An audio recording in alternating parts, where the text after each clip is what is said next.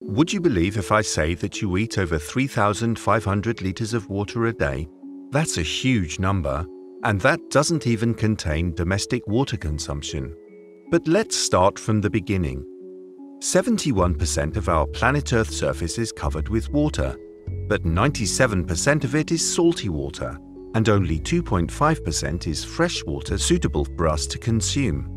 68.8% of that fresh water is frozen in polar ice caps, 30% lies underground, and just 1.2% is available for human use. So how do we use that small and precious amount of water that we have? 70% of it goes to the agriculture industry. What's wrong with that? According to the EPA, the agriculture sector is the #1 source of pollution in our waterways. 5 trillion kilograms of animal feces are used annually to fertilize crops. This way, bacteria, antibiotics, and other substances that are used in farm animal food are transmitted directly to groundwater. Due to water contamination, the amount of drinkable water decreases to 0.007%. This amount is shared by more than 7 billion people. Today, already 3 out of 10 world's inhabitants have no access to clean water.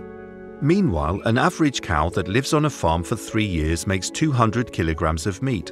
During those 3 years, the cow drinks 24,000 litres, eats 1,300 kilograms of grain, and 7,200 kilograms of hay.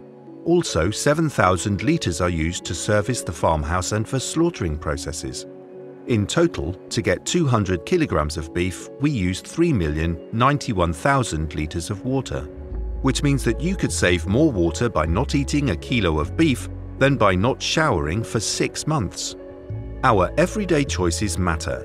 The food we eat makes direct impact on water consumption. So next time you go for a coffee, consider it a bit longer. In order to save some water, we should not forget a few things.